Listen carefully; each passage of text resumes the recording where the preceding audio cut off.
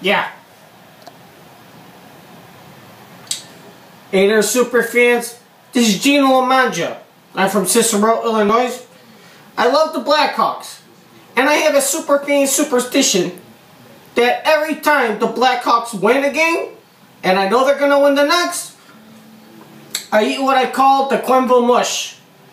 It's a combination of lasagna with cow meat, pig meat, and buffalo meat smarted in between homemade pasta, garnished with a deep fried meatball.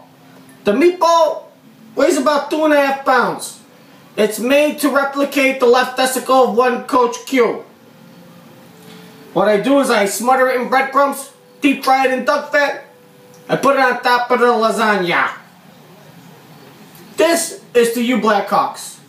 This is the reason why you won the first 20 games, and this is why you'll win the next. This is how you start out the season. That's not even good. This is good. So I'm going to finish this up.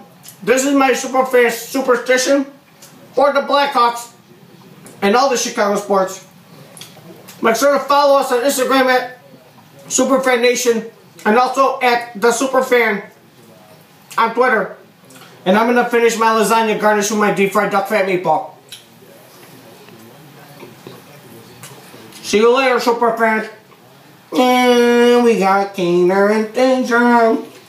We also got Cuckoo. He used to play for Hartford, but Hartford is result.